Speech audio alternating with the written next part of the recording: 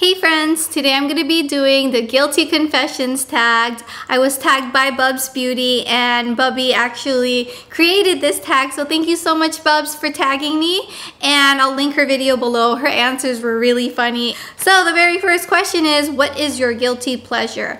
I think my guilty pleasure is soda. Like, it's so weird because I never liked drinking soda before I got pregnant, but I am like so addicted to Coke and Sprite now, and I don't know, I just love it. Question number 2, share something you did a long time ago that you're still ashamed of. Oh my goodness.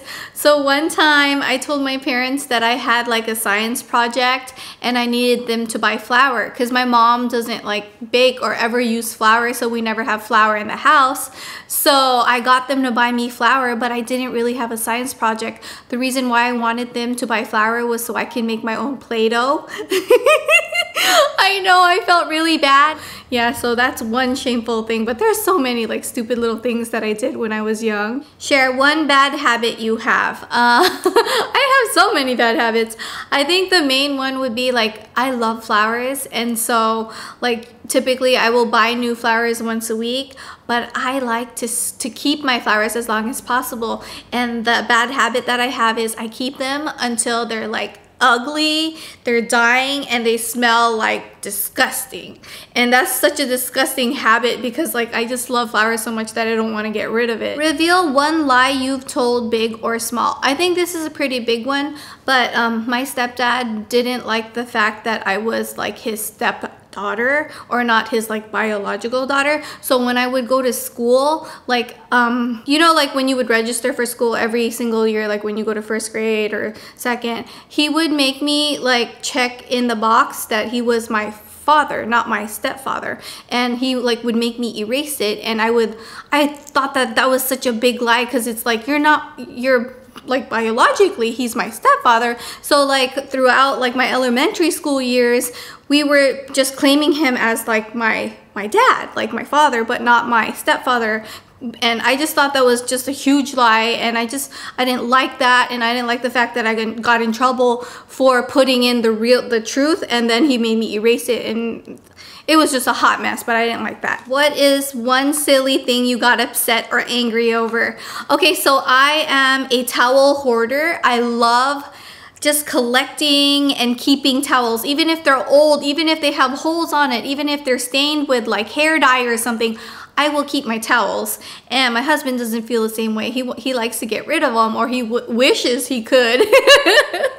But I guess the thing that I get angry about is like I don't want to get rid of my towels, so I refuse to, and I guess that's what I get angry about, my towels. I'm not gonna get rid of them. Something you're really bad at. Dancing. I honestly wish I knew how to dance. I mean, I took dancing classes in like high school, but I was always like that awkward person. Like, and my husband and I actually took like ballroom dancing together before we got married so that we can like dance during our wedding and stuff. And I was told by the instructor that I dance like a pony or a horse or something. Like my legs are like, I just don't have rhythm. I can't dance, and I wish I could. Share something you preach but never do. Okay, so I actually used to do this.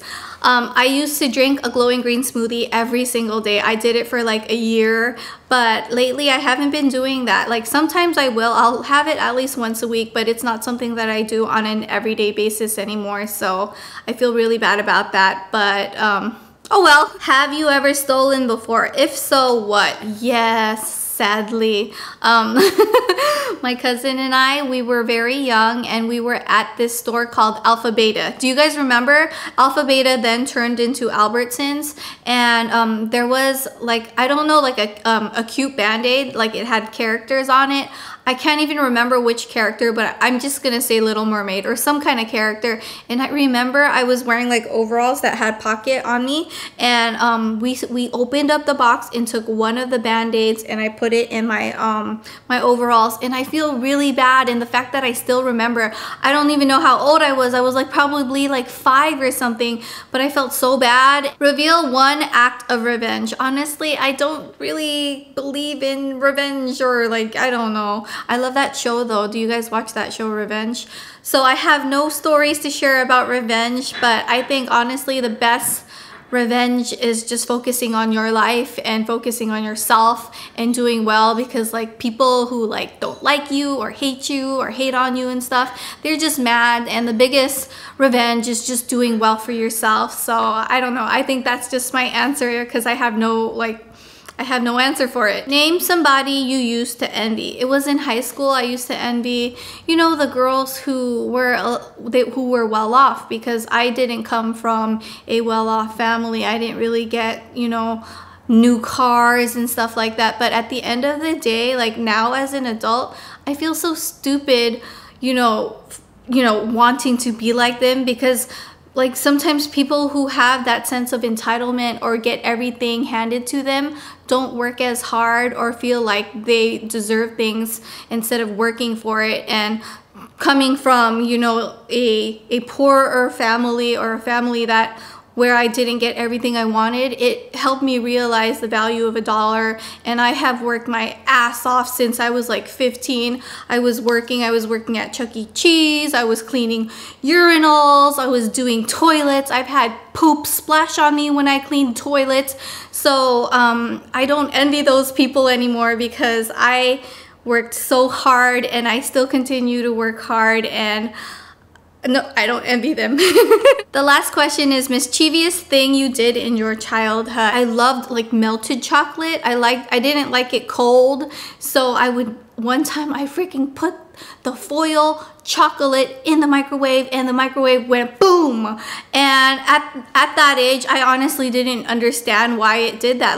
But I never did it again. And I did that when my parents like went somewhere. I think they went like to the grocery store. I was around 8.